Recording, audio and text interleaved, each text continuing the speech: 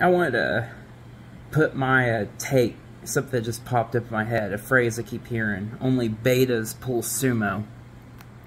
Now, I'm coming from a non-biased perspective because sumo deadlift is my weakest deadlift out of all the big deadlift variations. It is my weakest.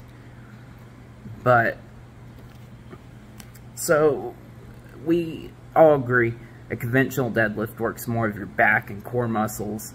A sumo deadlift works more of your glutes and hips. So what I kind of find backwards is, I mean, you got alpha male, beta male. Well, who's the girl gonna want to go with more? The guy who has better hip and glute muscles, or the guy who has better lower back muscles? Who's gonna perform better at the late night cardio activities?